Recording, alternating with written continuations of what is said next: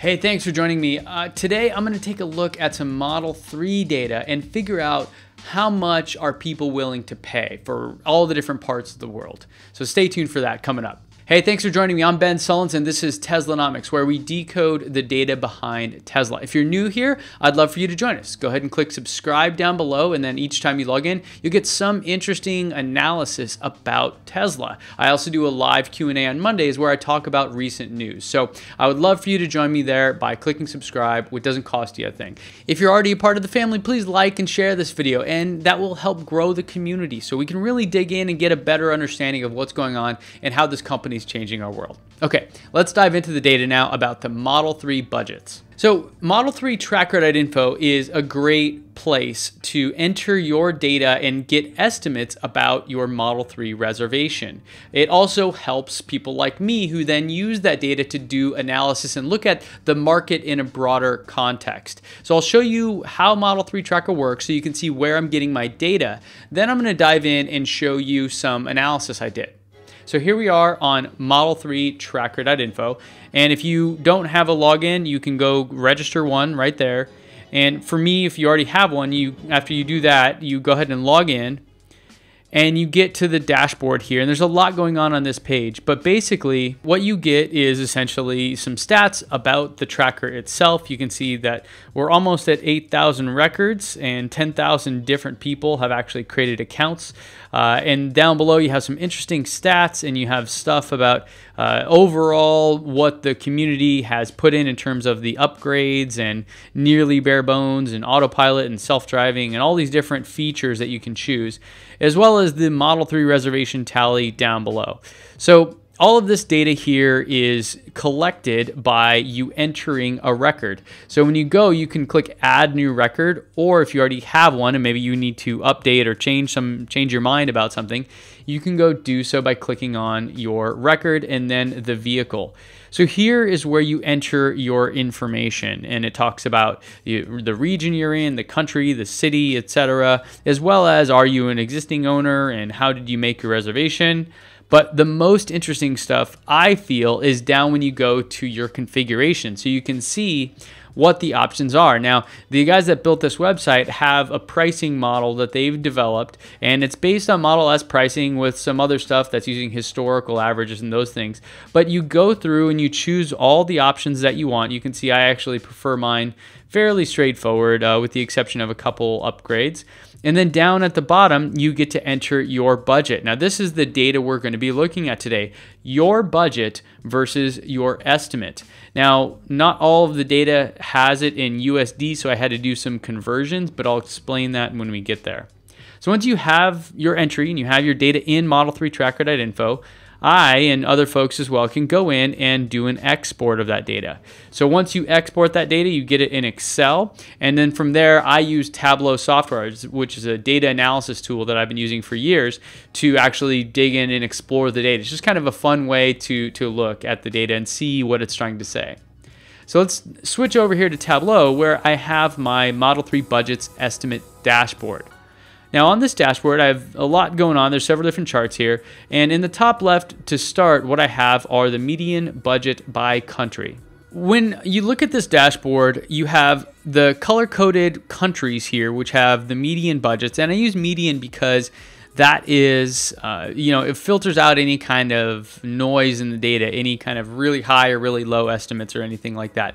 Then on the right, you have a histogram. Now, I like to think of this as a distribution.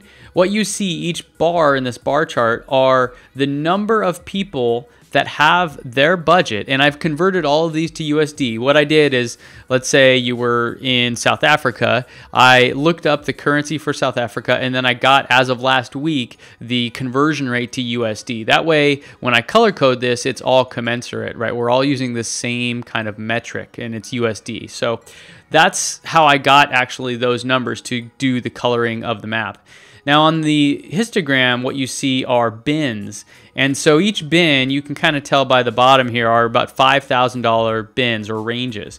So when you see a USD budget of 40K or that bin, and you see 100 people that have put in, that's basically where their budget falls in, what you're getting is 40 to 45,000. These are $5,000 bins.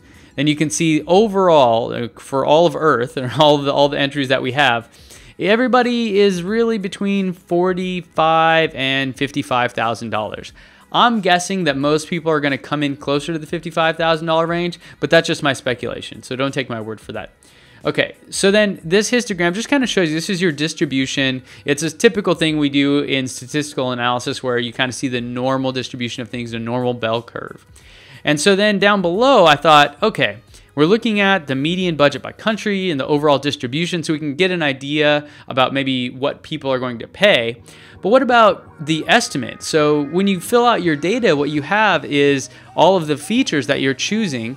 And what I wanted to see was how does your budget compare to the pricing model essentially from model3tracker.info, and is there a big gap there? So you can see down here, if you look at Sweden, for example, they have a healthy about $4,000 difference, which means that on average, or not on average, on median, they are estimating that they're going to pay around $56,000 USD. Now, the median estimate for Sweden is only at $52,000. So most likely they'll be pleasantly surprised, right? They probably won't go too far over that, if at all. Then as you go down this list, what you can see is all the way at the bottom, folks in Portugal, and granted, there's only 4 entries here, so it's not a really robust population or sample. There are $45,000 for the median estimate, but only $24,000 for the median budget. So that means that a lot of people are going to be upset because there's about a $20,000 gap there. Now, who knows? Again, if we had much more data, I'm sure a lot of these numbers wouldn't be so dramatic. But because we don't have a ton, and that's part of why I'm doing this video, is to get you, if you're in Portugal or any of these other places, and I've only listed ones here where I have entries, right? So I don't have a lot of them. So when you go there, you can enter those things and they'll pop up here. And then we'll update this data as we go. So I wanted to show you how to make it a bit more interactive too. So let's say that I'm in Europe and I get maybe about 15 to 20% of the people watching these videos are from Europe. Well, I can go to my map and I can click on the little icon there and start typing Europe.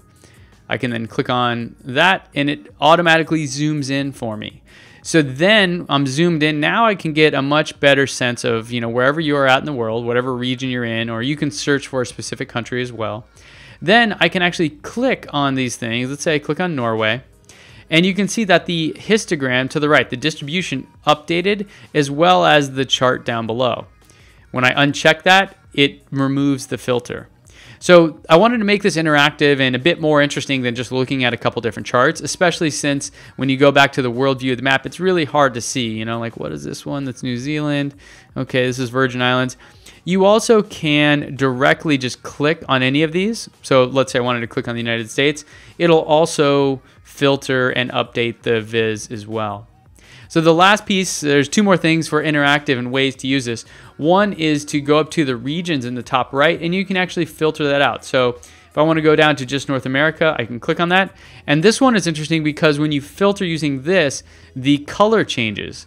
If you recall, when I had all here, Canada was blue because they had a low estimate, 39,000. But when I remove everything except North America, there's only 3 countries to compare here. They're actually, much closer to the United States and Mexico than the rest of the world.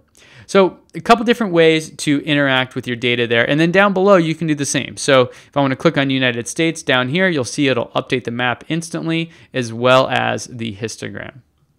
So there you have it. My budget analysis of the Model 3 data. My guess, most people are going to pay around $55,000 USD.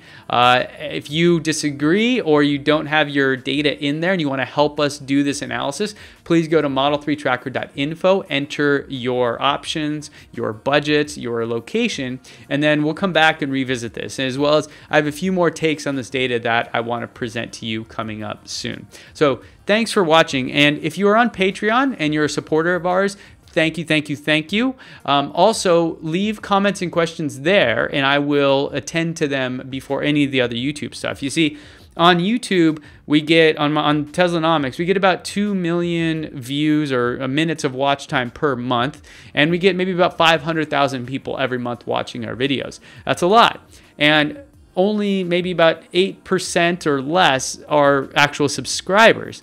So what that means is that there's a lot of comments and there's a lot of noise and there's a lot of people throwing stuff in there that really just kind of gets lost. And if you are a supporter and a subscriber of this and you want to have a more direct connection with us, please go to patreon.com/Teslanomics or teslanomics.co/Patreon. They'll link to the same place.